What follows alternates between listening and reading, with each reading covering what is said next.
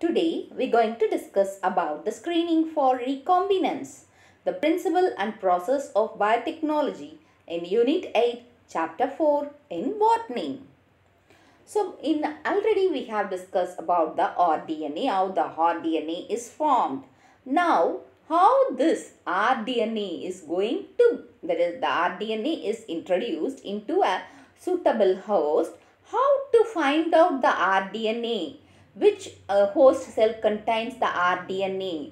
So for that we need this screening for recombinants or screening for transformants. So the technique is called screening for recombinants. After the introduction of rDNA into suitable host cell, it is essential to identify those cells which have received the rDNA molecule. That technique is called screening. So what means after the rDNA is prepared and the rDNA is formed and this rDNA is introduced into the host cells. And how we know this bacteria contains the rDNA? So by screening technique to find out which host cells has the rDNA. That is called screening. The vector or the foreign DNA present in recombinant cells express the characters while the non-recombinant cells do not express the characters or the traits. So in the rDNA, that is there is a desired gene, no? The vector only carrying the gene of interest or insert gene. So while carrying while carrying the vectors or the foreign DNA was inserted into the recombinant cells. So because of the host cell containing the recombinant cell, the special gene was there in the vector which going to express the characteristics for what purpose we have introduced the gene in the cell. But this is seen only in the recombinant cells. But in non-recombinant cells, there is no vector DNA or foreign DNA. Because of that, it doesn't going to express the character. You understand this point now? For this, some of the methods are used, and one such method is BlueWhite colony selection method. So many methods are seen here, but the very well-versed method is BlueWhite colony method that we are going to discuss now. Insertional and inactivation. So insertional inactivation method or BlueWhite colony selection method. So this is a powerful method used for screening of recombinant plasmid. So you are going to find out the recombinant plasmid in which bacterial cell it is present. So for this method is very powerful and easy to find out.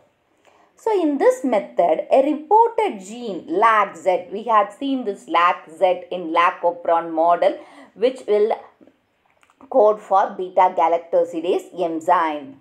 So the LAG gene is inserted in the vector. Okay. So the LAG gene codes the enzyme beta-galactosidase and contains several recognition sites for restriction enzymes. So that is, it is a powerful method, this BlueWhite colony selection, and this has, and that is, in this method they are going to use the LAG-Z gene. This LAG-Z gene codes for beta-galactosidase enzyme. Why they are using this means it has various restriction sites and recognition sites also. So the beta-galactosidase breaks a synthetic substrate. So it breaks a synthetic substrate called X-gal. So X-gal is made up of, that is 5-bromo 4-chloro-indyl beta-D-galactopyrinoside. So this is the form, they simply named it as X-gal. So remember 5-bromo 4-chloro-indyl beta-D-galactopyrinoside. It is an insoluble blue colored product. So it is an insoluble blue color product.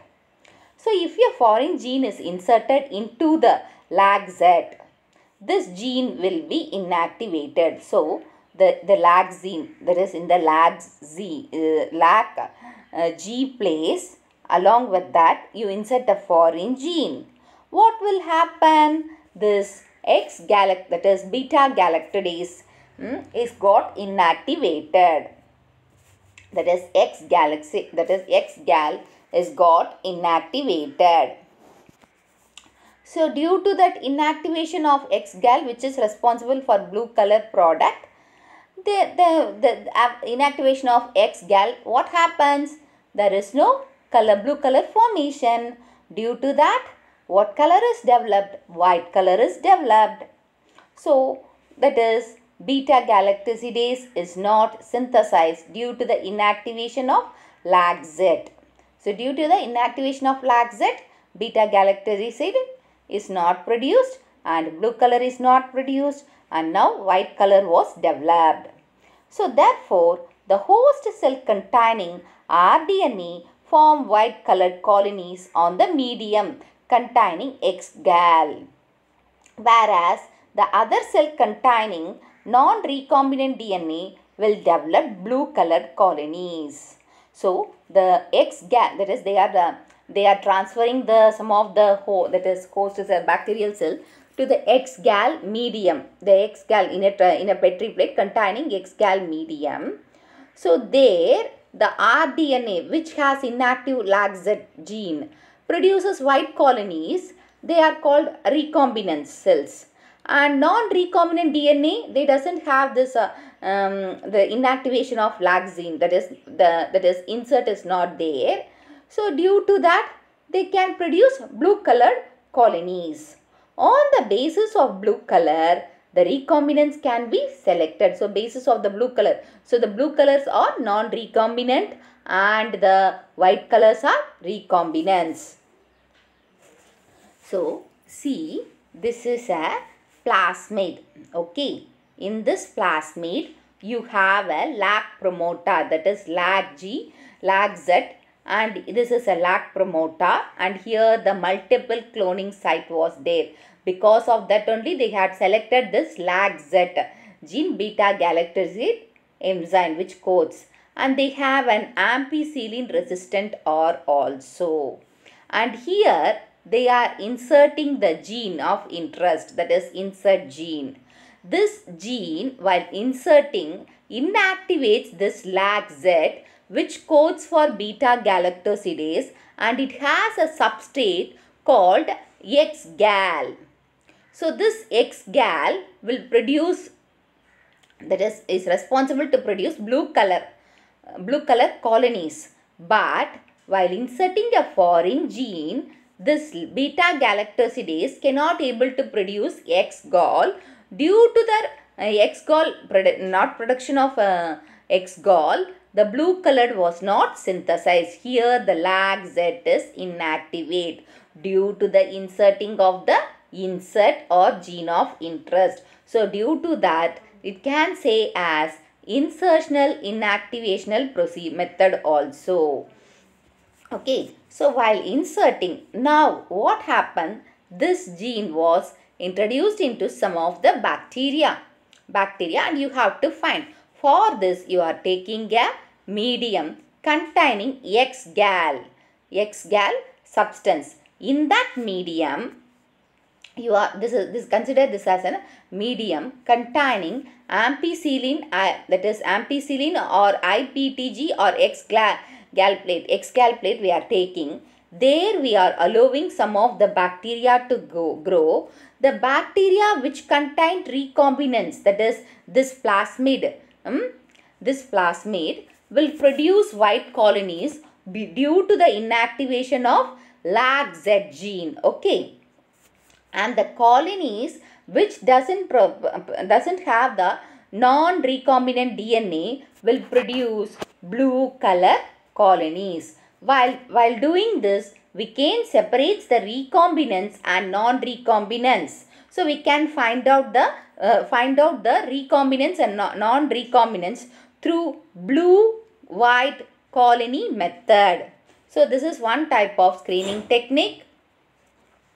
Next one is antibiotic resistant markers. An antibiotic resistant marker is a gene that produces a protein that provides the cells with resistance to the antibiotic. So, antibiotic resistant gene marker means it will able to produce a protein which can resist the antibiotic in the cells. So, a bacteria with transformed DNA is nothing but the rDNA. It is can be identified by growing on a medium containing an antibiotic. So, what happens? They will take a medium. So, some of the bacteria contains antibiotic resistance and some may not have antibiotic resistance. So, they allow the bacteria to grow on the medium which contains antibiotic like ampicillin or chloramphenicol or tetracycline or kanamycin. Like this, any one of the antibiotic can be used. The bacteria which have the power to resist the antibiotic will grow. And the bacteria which doesn't have the resistance to antibiotic, they cannot able to grow. So, by this also, they can use the suitable marker or selectable marker to select the transformants or the recombinants. Okay. So, antibiotic resistant markers means a bacteria, that is the selectable marker using antibiotic resistance. By antibiotic resistance also you can find out the recombinants.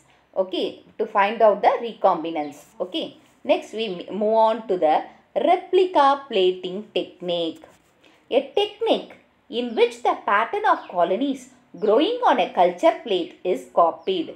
So, that is a plate. They are in the plate. The culture copies are the cultured plate. That is, the colonies are copied. It's like a Xerox machine. Okay, like a rubber stamp putting a seal from one to another part, like that. Okay, so a sterile filter plate is pressed against the culture plate and then lifted. So, a sterile filter plate covered with velvet sheet was pressed in the sterile culture, that is in the culture plate, and lifted. Then the filter is pressed against the second culture plate. So, the first one was taken from the culture plate and it was pressed and taken, and the pressed and taken culture filter plate is again plated on the second plate.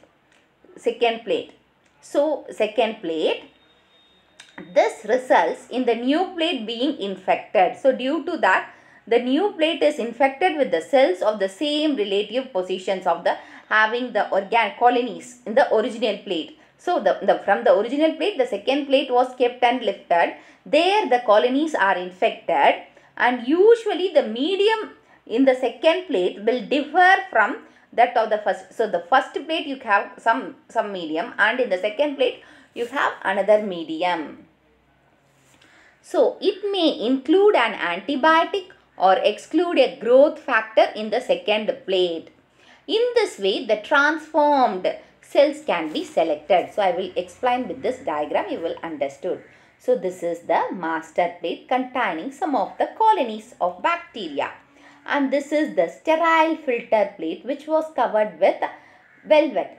So, this plate going to be kept it on it and press it and taken it. And this is what this plate, that is this filter block is transformed to a new plate. Here it was thinking that in that. So, it was pressed, and here it was pressed means the same type of colonies will come here, but the medium will be differ. So, the medium here they use as agar medium, or along with the agar here they use ampicillin. So, ampicillin. So, in this plate, that is the first plate doesn't contain ampicillin, and the second plate contain ampicillin. So, now they going to press from this block, they have pressed here. Okay, it lacks ampicillin, and this colonies grows here, and it is sensitive to ampicillin. So, they will sensitive to the ampicillin and they produce ampicillin colonies. but it contains ampicillin, and the colonies are produced here as ampicillin. Ampicillin is antibiotic resistance. So, and it produces replica, and here the some may survive and some may alive. The allied one is considered having the resistance to the ampicillin, and by that they can segregate the recombinants. They can screen the recombinants. So this is the replica plating technique. So replica plating means this is the master plate. Here the agar is the medium, and this is a block covered with velvet sterile block. This block going to press it on it, and after that it takes two plates. So on the two plates it got pressed. Due to the pressing, it got infected. The plates are got infected. One containing only agarose gel, no ampicillin. But here agarose gel plus ampicillin was added. So agarose gel plus antibiotic was added here. So what happens? The next step, the colonies grows. Here are ampicillin sensitive colonies. So they are sensitive to the ampicillin antibiotic. But here it contains ampicillin. Some, that is the bacteria, that is the, if the ampicillin was there, it will die. Here they won't survive. But here the ampicillin was there, so it can able to survive, and it create the genes, that is the vector DNA recombinants were seen here, which is antibiotic resistant. By this method also you can screen the recombinants. Okay. Thank you for watching the video. If you like the video, give a thumbs up, share and subscribe to Science Easy Tech channel.